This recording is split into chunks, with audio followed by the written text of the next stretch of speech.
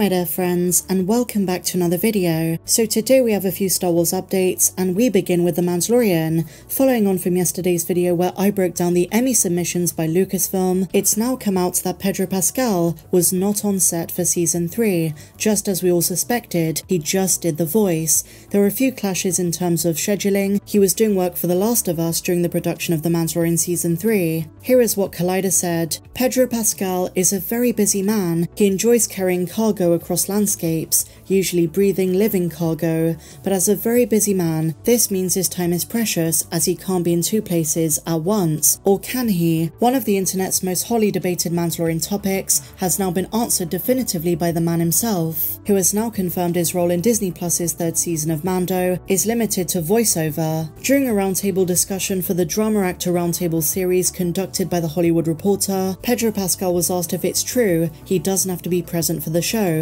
when shooting, and he confirmed for a lot of it he just provides the voiceover. The on-set duties of Din Djarin in the suit mainly fall to the duo Brendan Wayne and Lateef Crowder, who does the stunts. And Pedro compliments Brendan's acting before expanding on the reasons for his absence. And he makes it very clear it's not just to do with schedule clashes. Here's the quote: "There was an extended amount of experimentation being in the suit for a lot of it, and frankly, my body wasn't up for the task as far as 4 months of it, but I was in it. I was in a significant amount, an elastic amount, especially on the first 2 seasons, but now we figured it out, which is super cool, and amazingly, it gave me the opportunity to be able to go and do something else." As aforementioned, Pedro Pascal compliments the performance of Brendan Wayne, and he doesn't feel as though Din Djarin's character suffered as a result, although many Star Wars fans would disagree. The character development between Season 2, The Book of Boba Fett, and Season 3 might seem as though he did a reversal on his character growth. And if you remember, after Season 3 ended, there were reports that there was an alternate ending that Jon Favreau wanted, where at Din Djarin's new house on Nevarro with Grogu, he was gonna remove his helmet, and just like we saw in the first 2 seasons, we were gonna get another glimpse at Din Djarin's face, smiling on the front porch, watching Grogu lift a frog. And I'm really hoping for Season 4 we do see more of Din Djarin's face, because it really is an emotional thing. It adds to the overall narrative, and now the Mandalorians reunited, the armor is much more lenient, some Mandos can now remove their helmets. I'd love for Din to be one of them, just as he did for his son in the Season 2 finale. But going back to what Collider is saying, it does sound as though there were plans by the creatives to have Din remove his helmet at some point in the 3rd season, but this is when The Last of Us got in the way, and so the writers Jon Favreau, Dave Filoni, Noah Clore, they had to adjust accordingly. Collider say Pedro Pascal was busy on other projects, something he does note in this roundtable. Being attached to the show allows him to be part of something fun while he's able to work on additional projects, and as an added bonus, this series gets his name for extra clout in a win-win situation. Not just this, but even though he wasn't in the suit whatsoever for the 3rd installment, Lucasfilm are putting him forward for an Emmy nomination. In other Mandalorian news, this is pretty wild. Now we all know, and this was the biggest news of last week, that Disney in September is going to pull the plug on the Galactic Starcruiser hotel. It was far too expensive for the average fan, and there are many reports stating the reasons why it's going to close. But that aside, before they pull the plug, it's now come out that it was going to be rethemed in the style of the world of the Mandalorian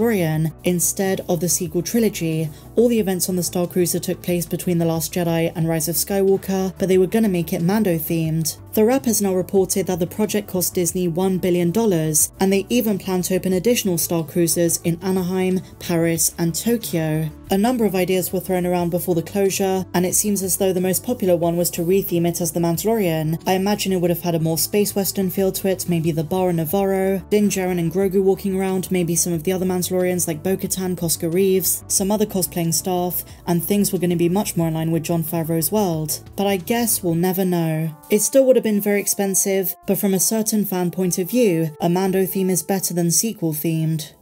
Now, on the subject of Emmy submissions for Star Wars, we also have the Andor list now. I'm not going to dwell on this, but I do want to point out a couple of highlights. I think for guest actor submissions, they got this spot on. In the male role, they have Andy Serkis, which was Kino Loy. He was fantastic. One Way Out, for many fans, is the best episode. But also Forrest Whitaker for Saw Gerrera, one of my all-time favourite characters in Star Wars. We're going to come back to this in just a moment. And for guest actress, they gave it to Fiona Shaw, Cassian Andor's mum, Marva. I'm ecstatic she's getting recognition, because while in terms of secondary characters, Stellan Skarsgård's Luthen really was the highlight of the show for many Star Wars fans, and he's being submitted for Best Supporting Actor in a Drama Series, Fiona Shaw's Marva really was the most emotional performance of the series, of Season 1, even the impact her death had on B2EMO, and then that wonderful speech, her deathbed hologram, encouraging the people of Ferrix to rise up and fight the Empire. It really didn't get better than that for me. Between her speech and Emmy's manifesto, this show really was the embodiment of what it means to be a rebellion, rising up against the powers of oppression, the thumb pressing down on the people. And Tony Gilroy promises more of this in Season 2. We're going to meet some more rebels, he's going to build on those from Season 1 who survived. And as I say, one of those characters who has a huge role in Season 2 is Saw Gerrera. Well, one interview around the time that Andor released that really went under the radar is Tony Gilroy explaining the importance of Saw and Luthen, and I want to go through this with you now. Season 2 doesn't release until next year, but this show is one of the ones that gets Star Wars fans super excited, so let's talk about this. This is from the playlist, and they say the following: Saw Gerrera is a character that fascinates fans, but in asking Tony Gilroy if we're going to see more of him in Season 2, he confirms, but also provides a lengthy answer about the symbolism of revolution. Here's the quote: "Yeah, I mean, look, Stellan Skarsgård plays a character that's been building a network and being a talent scout, and a binder and a procurer for all these different things, and this is the moment that he's going to go loud. And as we saw at the end of Season 1, he's working with Cassian Andor, so they're going to build the network even further."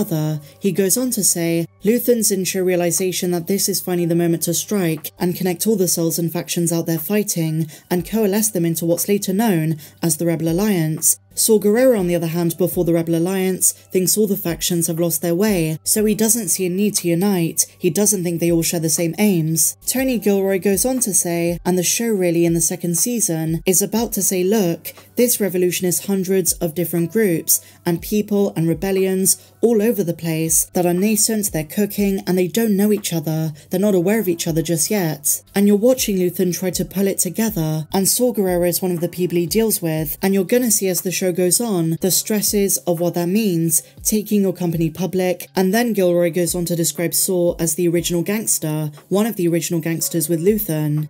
And he says what we see in Rogue One with Yavin 4 is the end point, but what kind of unifications and divisions did it take to get there, to get to Yavin 4 with the Rebel Alliance? And by the time of Rogue One, Gerrera's already been ousted by the Alliance. Mon Mothma wants nothing to do with him. He's too extremist in his methodology, but it's very clear that Gilroy has more story of him to tell, and he's still very important, despite clashing with Bail Organa and Mon Mothma. Gilroy finishes by saying, quote, "Saw is very much the first place you look and go, oh god, they should have had more. He doesn't fit in the big tent. He's too crazy." And he gives us a huge tease. Season 2 is going to show us more of the drama and infighting between Mon Mothma, Luthen, and other factions too. As I say, Saw is going to be a big part of that as well. So share your thoughts on everything we spoke about in the comments down below. If you enjoyed this video, guys, please be sure to give me a big fat thumbs up, subscribe if you're new, and I'll see you in the next one. May the Force be with you always.